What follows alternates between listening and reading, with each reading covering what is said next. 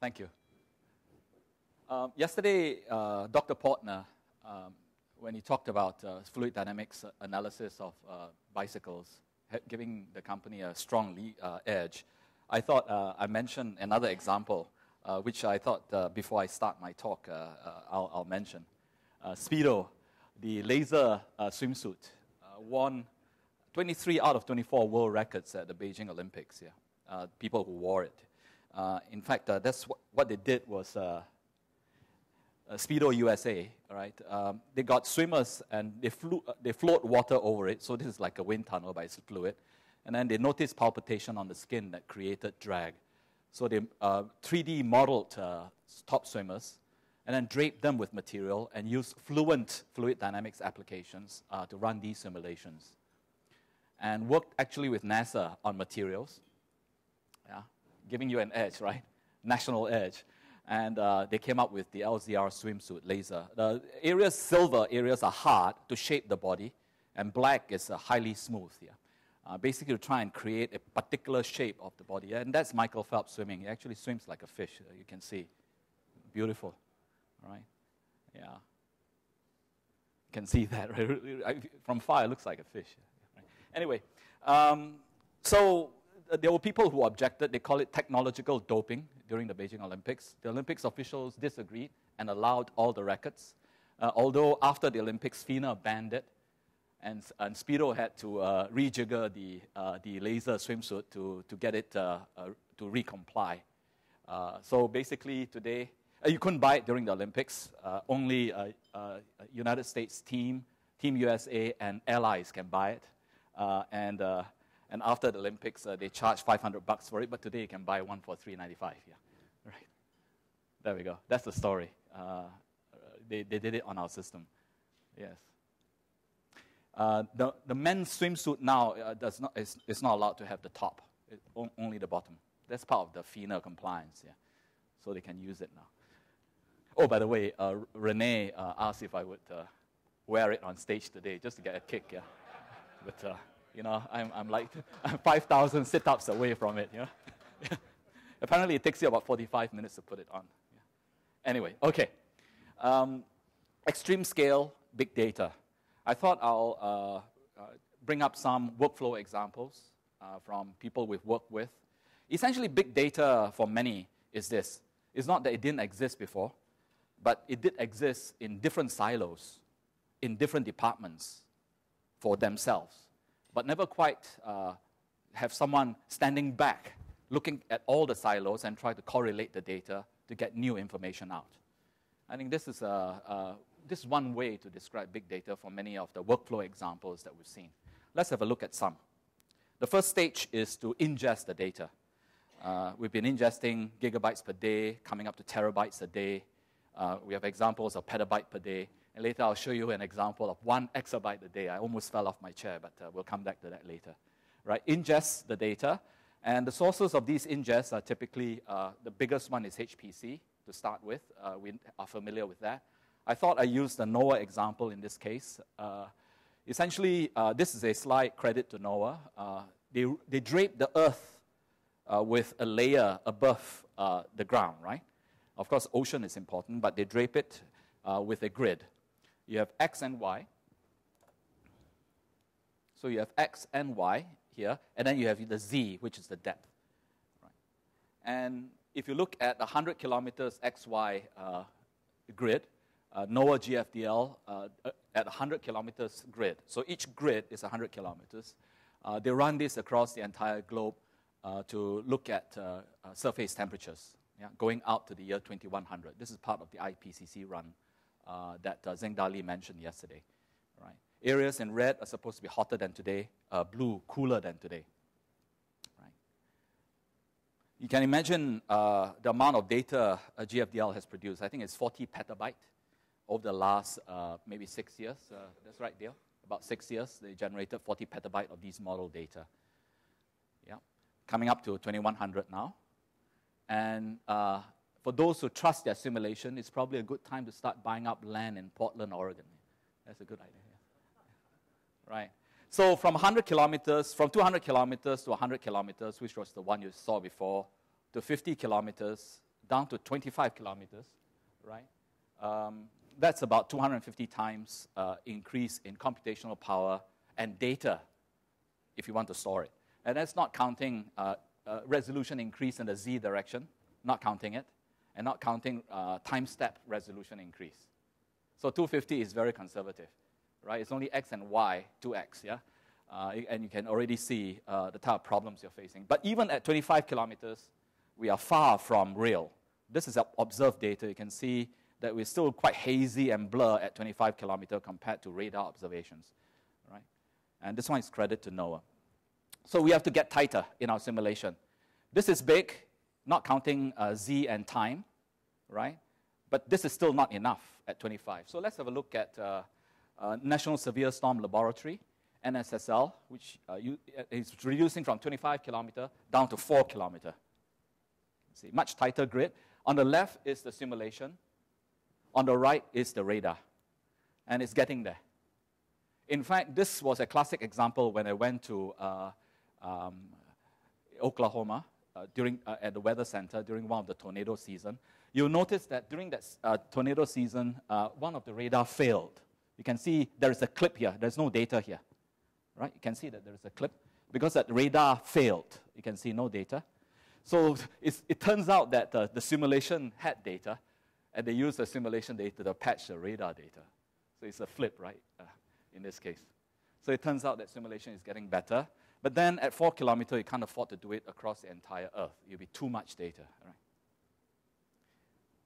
That was 4 kilometers. That was 25 meters down to 4 kilometers. Now we have one that was done at Oklahoma University with Pittsburgh, down to, this is 25 meters, 0.025 kilometers. All right. This is an actual tornado simulation. The initial conditions came about from radar measurements, and then they run the simulation to try and run ahead of the tornado to find out where the touchdown point is and the path of that touchdown point, because that's where the destruction occurs. But the point is, as you get down to these resolutions, you can't afford to do it across a big area. They can only afford to do it for one cloud. And this cloud already generated 60 terabytes of data for 30 minutes of the cloud run. One simulation, 60 terabytes, right? Because of the resolution. That's still not good enough. They went one up further from 25 meters down to 12 meters. And it's pretty dramatic. Yeah, it's pretty dramatic. So all this is just increasing data. Hundreds of terabytes are generated from these. Yeah? And that's the reason why you see data growth at just one of the NOAA site, 40 petabytes today. And you can see a few drops, and this is where they cleaned up their data, but it grew again. Right? So NOAA grew at about 2 times the amount of data every year, but they had to bring it down. So what they did is they deleted all the intermediate data and only kept the raw and the results, and deleted the intermediate. And say if you needed the intermediate, they'll recompute. You can see you reach that stage that you have to delete data, and they got it down from 2x growth every year to 2x growth every 18 months. So at least they're on Moore's law now. So that's a strategy. Stay on Moore's law. At least the computer industry can help you.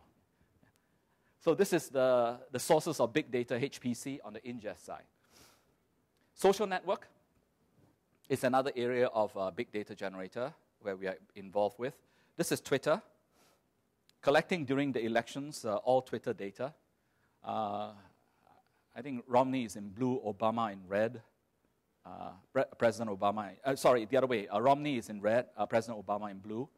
And live feeds of all the Twitter's data is being brought into a single coherent memory and visualization software applied in real time. And then Caliph does sampling of some of the tweets and bring it up. Yeah. So ability to ingest massive amount of data. Actually, the quantity of data is not high. The volume isn't high. It's just that the velocity of messages are high. Right? The volume isn't high because each tweet is pretty limited in text amount of text. Yeah. Next one is YouTube. We used to supply systems to YouTube. Just as a side interest, Jennifer Lopez has the 3rd highest viewership on YouTube.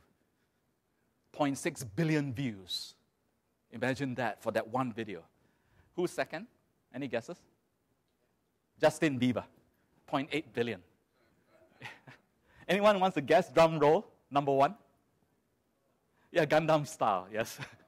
Yes. Psy got $8 million from YouTube, yeah. So basically, he got half a cent for every view. So at 1.3 billion views, he got about $8 million, yeah. Right? So you can actually make money. You just have to be interesting. Huh? Yes. The thing is, YouTube has roughly about 100,000 hours of videos inserted a day. That works out, if you just estimate it as a megabit stream, I mean, some are larger, of course. This works out to roughly about 50 terabytes of data to 100 terabytes of data a day. So that's velocity for you, right? But then they also have volume. They have already 3 billion videos stored. That's of the order of tens of petabytes, depending on how big those videos are. So you have velocity and volume here. After social, the next one is sensor. This one is growing. If you ask me, this one is going to be the big one. If we have problems on HPC, we have problems on social, this one is going to be big. Right? Let's look at some examples we've been working with. This is the Solar Observatory by NASA. That's the sun, and that's the size of the Earth, roughly. NASA sent up a satellite with 4 HD cameras watching the sun. And pretty dramatic pictures. The idea is if the solar flares, those actually can hurt communications and the Earth, right?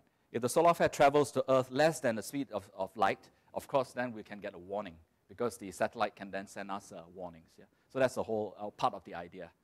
Yeah. So there's a bunch of satellite dishes collecting this data daily, send it through to Stanford University for processing. Next one is NBA. Yeah, I'd be wondering why NBA. Any basketball fans here? No? Yeah? Yeah, there we go. Yes. Every basketball game. Oh, excuse me a second. Yeah, every basketball game, there are 9 HD cameras watching that game. Courtside, there is someone actually annotating metadata, real time. Who got the ball, who took the shot, and so on. So this metadata recorded by voice is synchronized with the videotape's world clock time, and then they have 500,000 videotapes in their library. That's volume for you. So if someone wanted, Kobe Bryant that took a shot 3 months ago, that someone actually has to go into the tape library, pick out the Kobe Bryant ones, right? Carry it literally. This is in New Jersey. Carry it literally to a cutting room, and then that someone actually had to then pull the Kobe Bryant pieces out to create an MPEG file. So that wouldn't work. So what we did is to digitize all that 500,000 videotape and put it onto in digital, and then and NBA created a web page that says, Kobe Bryant took shots 3 months ago, execute. And the system goes in and pulls out all the right pieces, creates an MPEG file. NBA sells it for $50. Yeah. And they've been making a lot of money. Yeah. Turns out that the biggest buyers are the competitive teams trying to study the players. Yeah. Yes. Yeah.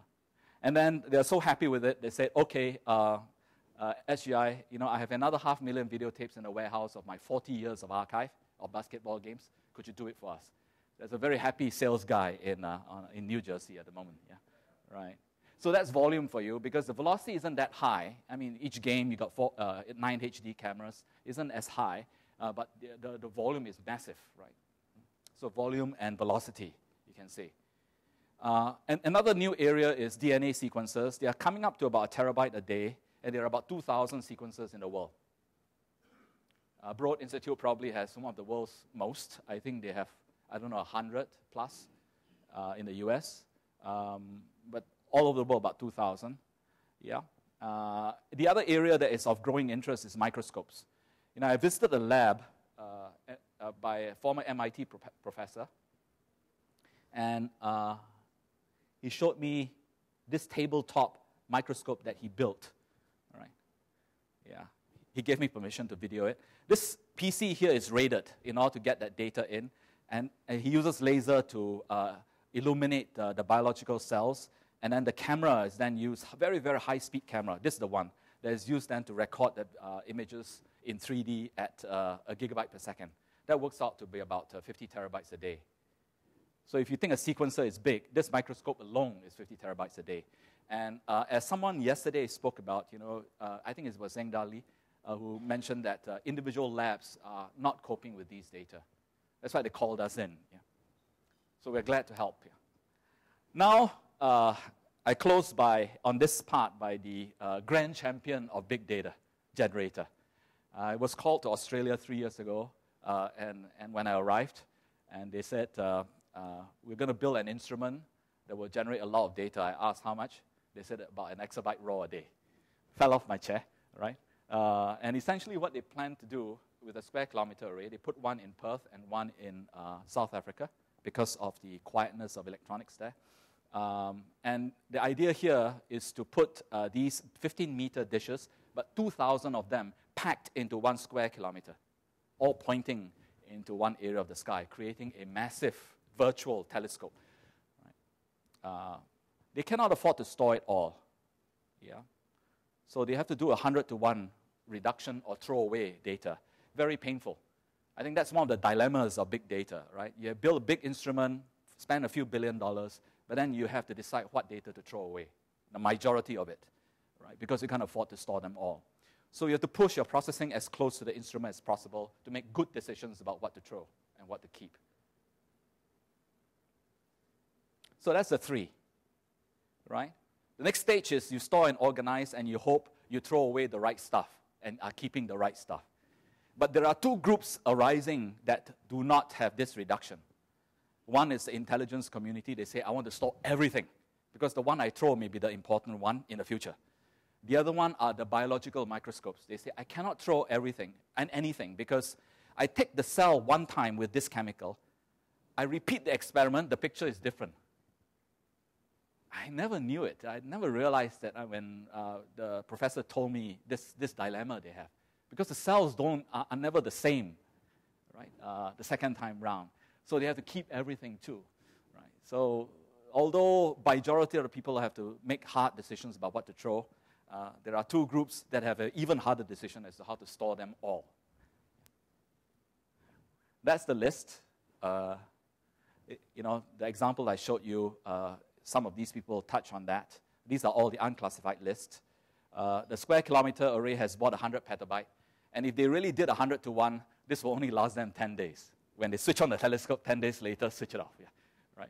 Now, I mean, by the time they build the telescope, we'll grow this storage space, and we'll figure out better ways, yeah, to store them. NASA is at 60, and NOAA is at about 40. Yeah.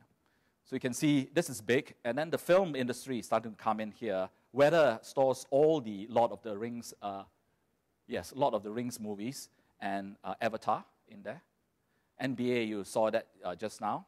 The ITER program for fusion reactor, Large Hadron Collider. These are all instruments. National Geographic, every time you watch National Geographic, it's coming off this system, right? And so on. The oil companies are starting to come up at the bottom. And then you can see the genomics people. So you store your data first. Let's just say if you are a HPC person, you'll be computing your data, putting it into memory, and perhaps you have a tier that stores it in flash, and then you go to spinning disk that consumes about 5 watts when spinning. And then when you run out of space and you still want to keep things, many has gone to tape. And then that's basically what you have. You store everything in terms of your arrays here and everything in files there. That's typically, where most of our customers are. A lot of them refuse to go to tape and say, I'm going to stop here. And then they say, I'll stop here this year. Next year, okay, I'll stop again. I'll stop there. But the 3rd year, they say, oh, it's too much, expensive, right? Either power spills over, because it's 5 watt per disk drive. A million disk drive is 5 megawatt. Huh? Think about it. You're so worried about exascale consuming 20 megawatt? Put in a million disk drive next to that exascale machine, and that will consume 5 megawatt. We spend so much, $100, $200, $300 million trying to reduce that 30 megawatts down to 20. We pop back up another 5 just because we have a million disk drives on the side. Right? So spinning disk drive is a necessity. Can flash overcome their cost to take over? Maybe. But the question is tape, right? What do we do if you refuse to go to tape? Well, this is what we did. Because of all the feedback, we decided to add a tier where we actually power off the drive. So you have a 1 million disk drive, 900,000 of them are powered off. The 100,000 of them are really still spinning, right? They hold the most frequently used data, and then through some policy, you move the data to the back, which is 0-watt disk, and for many, they will remove the tape tier.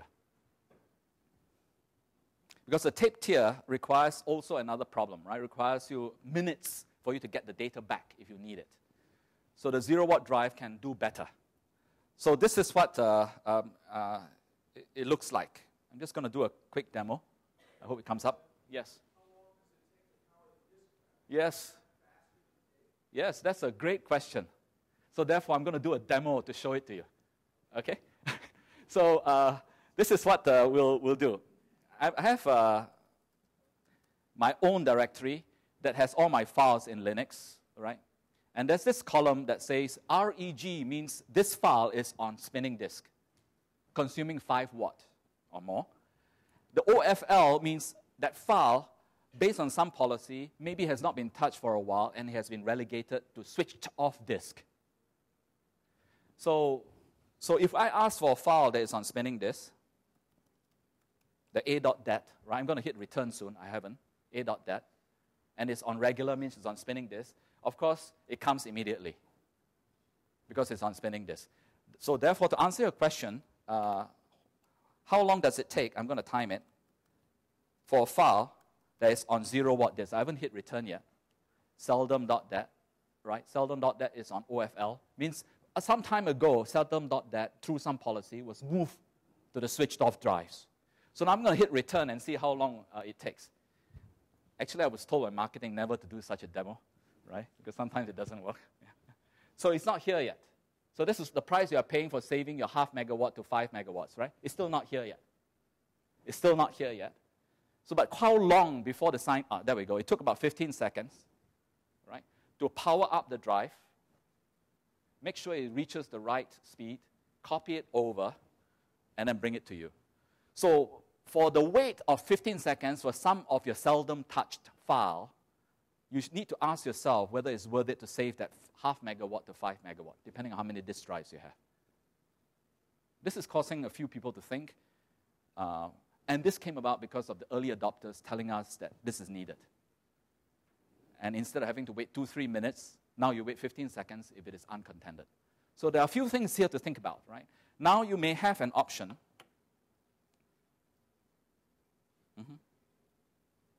You may have an option, right, to have 0-watt disk, where if you buy 100,000 disk drive, we got a customer called us up, say, can I order 100,000 disk drive from you, but I can't afford 0.5 megawatt to power it, right? Power it off and keep 10, 15, 20% of your drive spinning, you decide. You can keep 100% if you want, and you're back to the usual case, the normal case, but now you can power them off, and perhaps do away with the tape.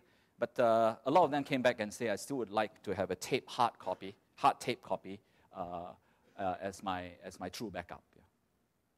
So this is something new that may become a necessity as we go to exascale and big data retention. Yeah, because we are thinking of those people who say, I cannot throw even a single bit away. Yeah. Okay, so basically it looks like this. You have a tray with a lot of disks packed very tight, but most of them are switched off. You put them in a rack, that's about 2 petabytes, and then you have 100,000 of them, right? But most of them are switched off. A bunch of them are on based on some policy. Okay, we have a customer that has so far over the 6 years ordered 500,000 disk drives from us. And if all those disk drives are still there, it will be 2.5 megawatt of power. Just this drive, not the server, right? Just a spinning disk drive, 5 watt each, is 2.5 megawatt. And you will see that the newcomers in green have all ordered their 0 watts. The genomics people especially. These two are genomics, right? And that's the square kilometer array. Most of them have tape, but they have added an extra tier in front of tape which is a 0-watt drive. But it requires that hierarchical storage management software to pull, based on policy, pull the right pieces of files in. Right? So there is software required to make it work. After store and organize, you have analyze. Under analyze, we have the usual ones that we know of called needle in a haystack type applications. This is where you know enough about the data that is incoming. Right? You know that this is a bunch of images that are coming in, and you know that you're looking for a rectangle of this particular shape, right? An object of this particular shape. And then you're sending it into looking for a needle in this huge haystack. And typically, people would use a Hadoop cluster for it, because as you have heard from previous talks, you take that huge file or huge haystack or huge video repository, you cut it into pieces, you sprinkle it onto nodes in a cluster, and then each node looks at their own sub-haystack to look for their needle. They don't have to talk to their neighbors. That's the key in a Hadoop cluster. They don't have to talk to their neighbors. They just focus on their own haystack, look for the needle, and report it up. No talking to neighbors. Right? That's why it works very well in a Hadoop cluster.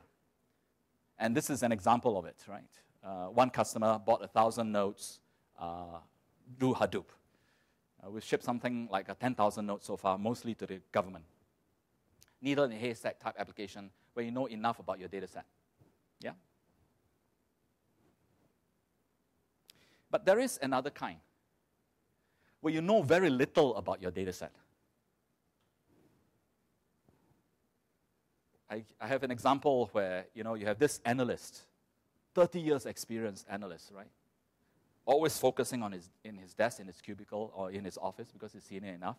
And then one day, someone came in with a box of disk drives, dropped it on his table. He looked up at the person and said, "What's this?" "Don't know." He opened the box up and said, "Oh, disk drive." "So what's in the disk drives?" "Don't know." Right? And then, where did it come from? "Don't know." And what do you know? Well, all we know is the boss needs you to find something important in there because we believe it's worthwhile you spending 3 days on it. That's all he knows. Now, I'm talking extreme here, right? There's this whole spectrum. I'm talking about this super extreme. There are things in between. But you get that scenario. And this is where you wouldn't want to cut that data up. Even after you manage to load that data, you wouldn't want to cut it up into pieces to put it on a cluster, right? And most likely, you're not looking for a needle in a haystack because you don't even know what needle to look for. So chances are you are looking for relationships between hay in a stack. You'll notice that I've been using this phrase quite a lot, right? You're looking for relationships more than you're looking for needle because you don't quite know what needle you're looking for because everything is a don't know at the moment, right? Relationships. So instead of needle, you're looking for relationships. And this is one example. Khalif took the entire Wikipedia, downloaded it. He stared at it and said, "Don't know what I'm going to do with it." Well, let's connect every country mentioned together in the same year, right? The year is at the bottom, 1880, 1890, right? If there's in that year, all countries that are mentioned together are connected by line. Red if the mention is negative, green if the mention is positive. So he can answer questions like this, but he cannot do this if he starts cutting up the data to start with. So he plonks it on, this last bit is to try and impress you that 2010 is a busy year. Right? He plonks it right down to a coherent memory system, single big node, big enough to carry the entire data set, and he sits there, use standard tools to work with that data, right, and make discoveries. So if you had that cluster, you'll be putting that graph problem onto a cluster, and all you're doing is cutting those links up if you do it in the most straightforward way. So it's very counterproductive if you do it in a cluster. Because all you're doing here is cutting the links, right? But the links is what you want, right? So basically, what you want is to put the entire haystack in one big, humongous memory. And that's why there are two different kinds of systems depending on, and in fact, systems in between, depending on what you need to do. Right? So that's it. If you know enough about your data set, chances are you're looking for a needle in a haystack. But a lot of times you start out knowing very, very little about that incoming data, and you need a machine that is more flexible for you to play with that data a bit ultimately, hopefully, some hot spots show up to ignite your curiosity to go in further. And this is where you then go to a Hadoop cluster to do extraction of information. So that's the landscape. And there are things in between. As you move upstream, move to the left, you need your systems to be tighter and more tightly and tightly coupled. I'll show you some examples from our customers that we can talk about. I can't mention the postal service here, but this particular postal service has 2 billion transactions per day. And some people say, what's the big deal? I mean, don't FedEx do more than the postal service? No. If you combine FedEx, UPS, and DHL together, their volume don't even touch that by a tenth.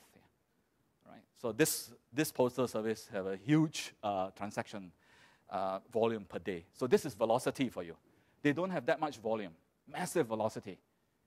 But they're getting a lot of fraud because people are copying these electronic stamps. And by the time they scan a stamp, go to the batch process to find out if it is a duplicate, the mail is already delivered. Too late. So now they keep all scanned stamps into a coherent memory in one place, right? And every new stamp that comes across is checked against the 16 terabytes of memory. And if it's a duplicate, they stop it there and then. ROI was 3 months. Yeah. Yes. And they can't use a Hadoop cluster for this, even though this is essentially a needle in a haystack, but they can't use a Hadoop cluster for this because the data is constantly updated. And Hadoop doesn't like it. So they keep a coherent memory for this. Yeah. And they're going bigger next. Yeah.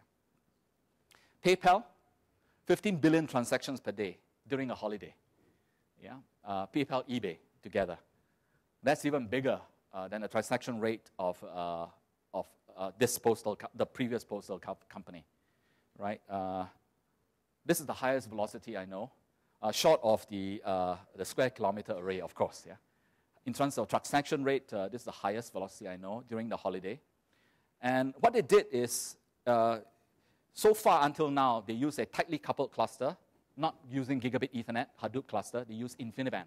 Because there's so much relationship going on that even they try to use the Hadoop cluster, it wouldn't work. So they switched the gigabit Ethernet out and put an InfiniBand connection in and essentially turned it into a HPC system. So they use the HPC system, a supercomputer, to do Hadoop.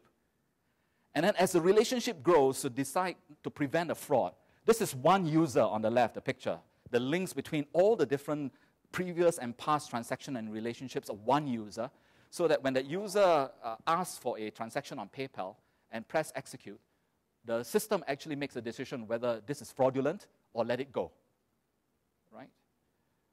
You get too many false positives, you actually upset the customer. You get too many false negatives, you lose money. So you have to get it right.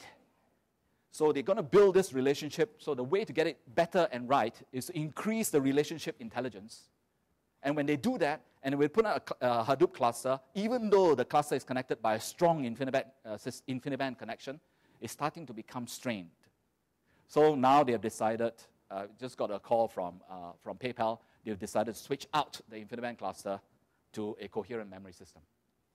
So you notice they move from the right, which is a gigabit Ethernet connected cluster, to an InfiniBand stronger, tightly coupled cluster, now finally to coherent when you need to do relationships. Yeah? Because ultimately, a cluster cuts the relationship that you are trying to figure out. Yeah? That's what you want. Yeah? You don't want to cut that relationship.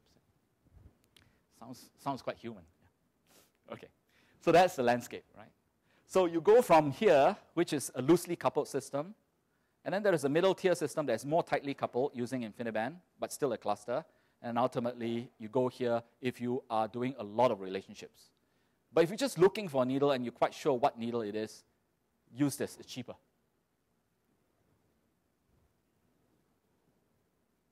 So this big node looks like this. Oh, excuse me. Yeah, this big node looks like this. An Apple MacBook Air, mine, has 2 Intel cores and 8 gigabytes of memory, and 1 Mac OS X 10.8, yeah? They call it Mountain Lion, 1 OS, yeah? This machine, there's 1 coherent memory, is essentially 4,000 cores, 64 terabytes of memory, and 1 instance of an OS, because you want that. You want the ability to load all the usual tools that are working on your laptop onto this machine, and you want to run it across that big memory for that huge haystack that you do not want to cut up.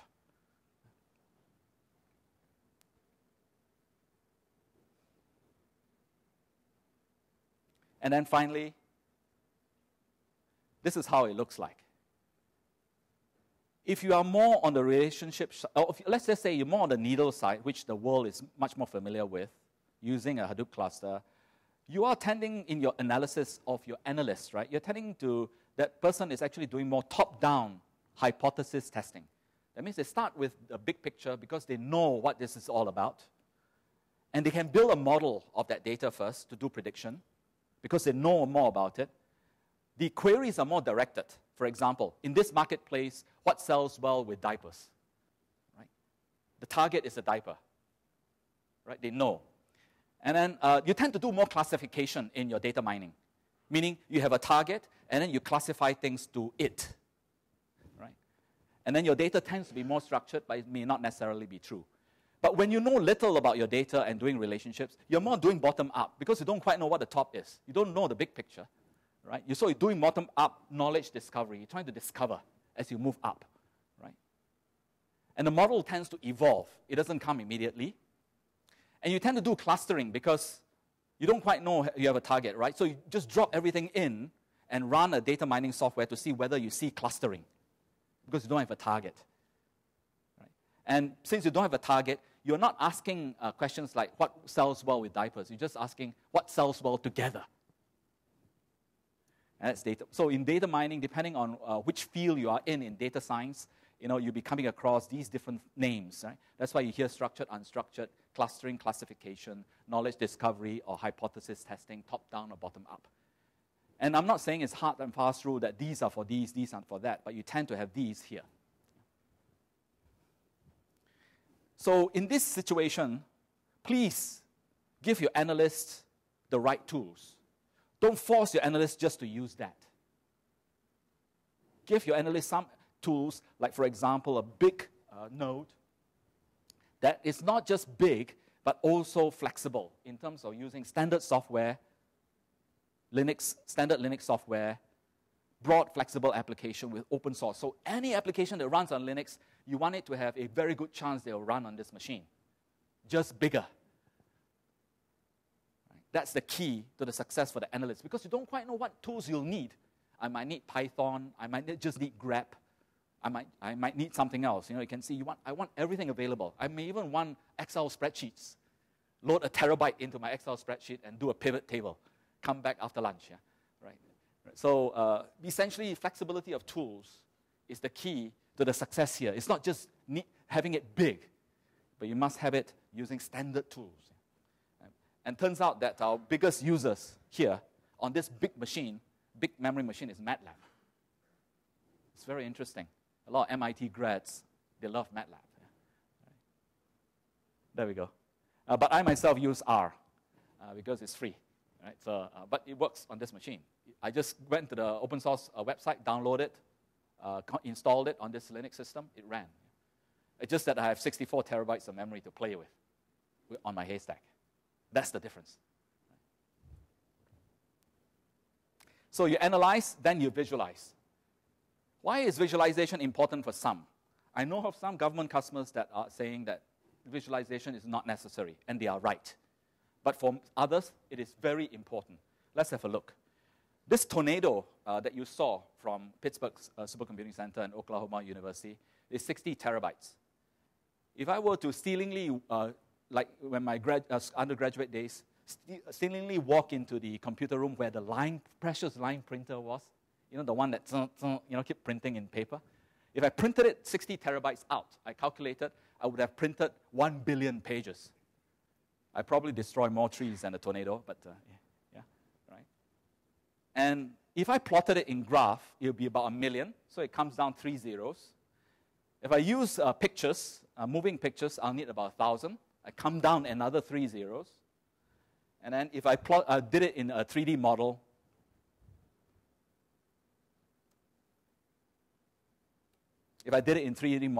I only need 1. This is visualization, but you need 1 billion entities. This is 1 million. This is 1,000. This is 1. I exaggerate a bit, but to just get across a point, that every kinds of visualization, they have their own purpose and their own use. But you cannot close your eyes to, for many, you cannot just close your eyes to all these other options and just look at text or graphs. The other two have their uses too. That brings us to the visualization software that we have been developing called Mindset. This is multidimensional and it is meant for high-density data. Let's have a look at it. So you have 3 dimensions, occupation, education, and hours worked. And the next dimension is the color of the pay of that population in the United States. And this slider bar actually slides their age. So you have 5 different dimensions here, right, to visualize. But that's not uncommon. But what the key thing about here is, what happens if you have more data points than you have grid points? Let's just say if you have 1 trillion data points, but you have only 1 billion grid points. You end up with many points in the same location. So you use this piece of software called Mindset to drag and reduce the transparency of the object. And those areas, the cloud that are persistent, means that they were denser. They had more points in it than others. So this is a way for you to deal with massive data that is orders of magnitude bigger than your graph, right? So imagine if you build a graph that is 1,000 by 1,000 by 1,000, that's 1 billion grid points. Try to force 1 trillion points into that space. You end up with many points sitting in the same location, and you can't tell. And this ability to drag and change the transparency, and those that persist will tell you that those areas are the ones with the most points. So you need tools like this to deal with big data, and we are building those tools. Yeah. And then lastly, for some lightheartedness, it is not just a matter for big data visualization of just drawing. You have to understand visual perception well. Right? Let's use this example. This is a rectangle above a torus, a donut. Let me close that.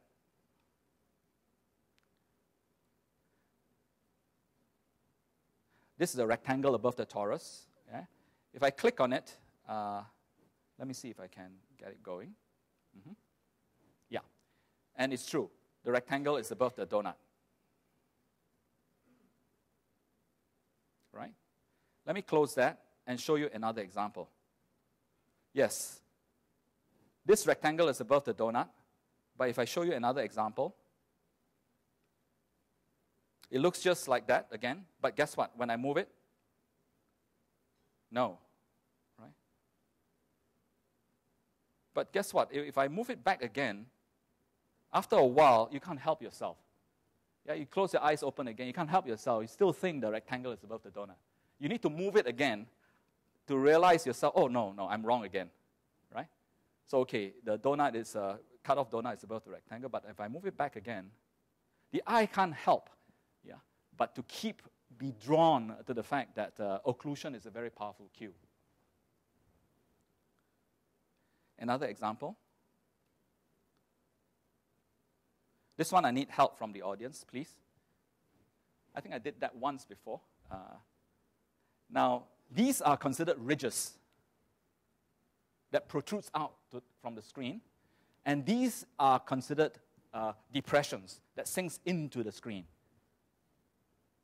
But please raise your hands when you see a change. Don't worry, different people see different things. It's all fine. Yeah. Raise your hands when you see a change. 1, 2, 3, 4, 5, 6, 7. It's coming now. The rest are coming. Yeah. So, okay. Right. Eventually, all will get it. Now, tell me, if you had a greasy breakfast, you feel, can you still see it now that we've moved here? Yeah. No? Some people feel queasy because the slides skip a bit. So you cannot have infinite deceleration. Your eyes still tell you it's moving. Who still sees it's moving? Yeah. Oh, yeah. In fact, oh, okay. Anyone got a greasy breakfast this morning? No? Yeah. You don't want people to puke in front of your computer system, you know? Right?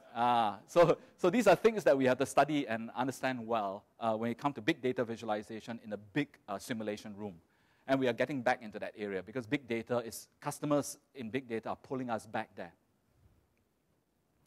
In fact, 600 people in Japan in 97 were admitted to hospital after watching the Pokemon cartoon at 6 p.m. because they had these flashing lights that cause some people to have a fit, right? So you have to be careful. Yeah. So broadcasters are now given a mandate that they have a certain rule, the 2-3-5 rule. If it is red, you can't flash more than 2 times a second. If it is not, you're allowed 5. There are certain rules, right? That red in particular is a problem, yeah, when it's flashing too often. And lastly, I'll just show you this video. This one is one of my favorites. Yeah. This is an aircraft with a propeller, and some say it can take off without spinning the propeller.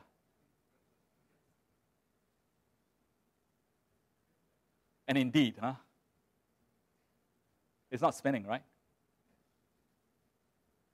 Yeah, it's still not. Actually, it is spinning. This part is pretty interesting. There we go. Amazing video, huh? Yeah, yeah. Basically, what happens is a camera actually is not on all the time. The lens is open and then it closes, right? Yeah. So if you can time it right, when you open, the propeller is up there, and then when then you close, and then it spins one round, and then you open at the right time, it didn't move, yeah? Close again. Open your eyes, no, it didn't move. So that's what happened. If you can time it right, you can create illusions, right? But you don't want inadvertent illusions, right? And miscommunicate, and cause miscommunication in big data visualization. So it is not just a matter of drawing. We have to be very careful, right? You can send the wrong information to your customers. Yeah. For those who are in exascale, I will just add this part. Yeah. Can I have another 2 minutes? 5 minutes? Yeah? I'll just add another part to this, right? It is this. This is more for the exascale people. You all know that data movement is going to be energy costly. And this is what happens today. You create a big data in your simulation. You store it all on memory with a C program that has X, Y, and Z, a model. Then after that, you print that model out and store it onto a disk drive. It's 24 petabyte of I/O.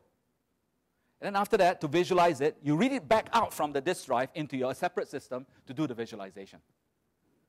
So basically, you have 2 copies of data, 2 extra copies of data, and you have done 2 I/Os, and that probably costs you a megawatt hour. Yeah, that's probably $100,000. Just to move that data out to a separate system and then read it back in to visualize, right? So that costs you $100,000. That's a megawatt hour. Yeah. The whole idea of exascale is to do in situ visualization, where the exascale needs the solution that you avoid the 2 copies and avoid the 2 I/Os. Basically, you do the visualization inside there. Right? We're following a pattern around the idea for those in exascale called print G, where you have print F to print text. Why can't you print G to print visualization without ever leaving the applications? And this is something, for those interested, we'd like to talk to you separately. Okay, that's visualization. And then finally, after all that effort, you decide. Go, no go, yes and no. 1 bit. Right? An exabyte comes in, you go through all that effort, and in the end, it's 1 bit that comes out. I exaggerate a bit. But essentially, this is what we are doing, right? For many of us. What we're doing here is to decide to do data reduction until we get the essence. Yeah? An exabyte comes in, what comes out is there intelligent life, right, out there? For example, you plow through all that data and you get a signal, right?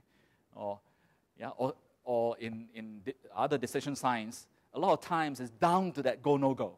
Right? And I thought I'd bring up this to just show you the interest. Yeah. And then finally, don't forget, if you are a decision maker, please don't restrict your analysts to just one tool. There are options, yeah, especially if you want flexibility. And finally, I thought I'd close with this more recent development. The ultimate needle in haystack machine, a quantum circuit machine, yeah? I visited University of Waterloo. Canada is pretty strong here on that. That's a very cold refrigerator, close to 0 Kelvin. The whole idea in quantum circuit is to line up qubits so that they superimpose and entangle. And the power here is that if you have 64 qubits like that, instead of just storing one number, as in 64 bits, you will be able to process 8 zillion numbers in one go. The only problem is how long can you keep that thing entangled? And the world record today is to entangle only 14 qubits. Yeah? But it's still getting interesting. NASA is ordering a separate system very close, a place close to our HPC system. That's why I'm very keen, called a quantum annealing quantum computer. It's different in a sense that really a quantum annealer is more like an analog quantum computer, a very rough way to say it, while a quantum circuit is a digital quantum computer. This one has 128 qubits. That's the reason why they can have 128. I mean, the world here record is only 14, but they have 128. But really, they do it in an analog way. Those who do material science will know when you anneal a piece of metal, you do it slowly to try and soften that metal, right? This is called quantum annealer. I'm very keen. It'll be at NASA Ames, at NAS, housed right below our supercomputer called Pleiades, and we'll be trying to work closely. Yeah. And if this works, I'm not saying it, currently today this machine at $1 million a pop is still slower than a PC, all right? But it gives you an early development system to find out what's going on. Google is interested, Lockheed Martin is also interested, and so on. Yeah. But I thought I'd bring this up to say what the future could be maybe 10 years from now. On that note, thank you very much.